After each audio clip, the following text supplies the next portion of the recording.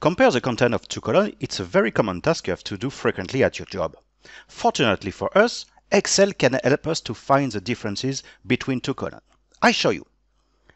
For instance, in this example, in column C, we have a list of email, and in column K, another list of email.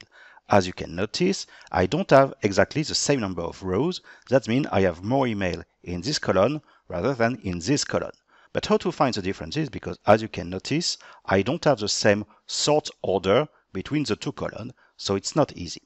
Well, I can use a function XLOOKUP or VLOOKUP. It's similar. Let's start with VLOOKUP. So with VLOOKUP, I just have to specify the value I want to search, where in this range of cells. And I lock the reference of my second argument with F4 to put $ around the references of the cells. Then the third argument, what is it? It's the column I want to return in this selection. But of course, because I have selected only one column, so I write 1. I want to return the result in this column. And finally, very important with the function VLOOKUP is to specify the indication false or 0 to say that it's an exact match. Because by default with VLOOKUP, the fourth argument is true, approximate match. It's not good. You have to specify exact match in this case. And you close the parenthesis.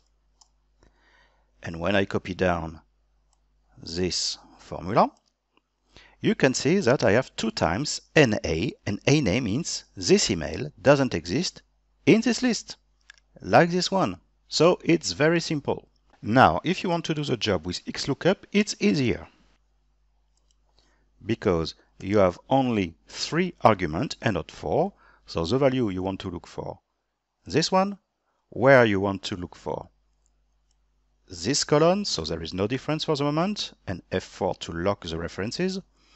And third argument, what you want to return, and you want to return the same column. And again, F4. And that's it.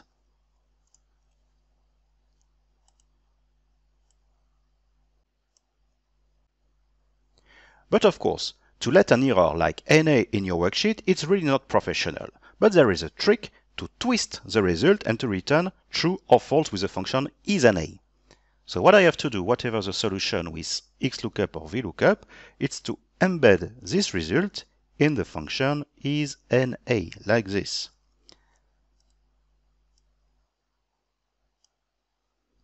Like that. When the result is false, that means this email exists, and when the result is true, this email doesn't exist in the second list. Now, I can convert this result true-false with a conditional formatting. So I copy this formula. I select the full list of value where I want to highlight with a different color when this value doesn't exist in the second list. So conditional formatting, new rule, use the formula I have copied earlier, and I paste it here, like this. And I set a specific format, fill in red, like this. And here we go. I can change also the color of the font.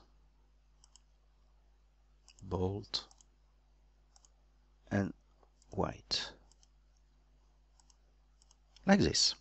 So why it works? It works because the test is true. That's very important with conditional formatting. You don't need to create a complex if function. What you just need to do,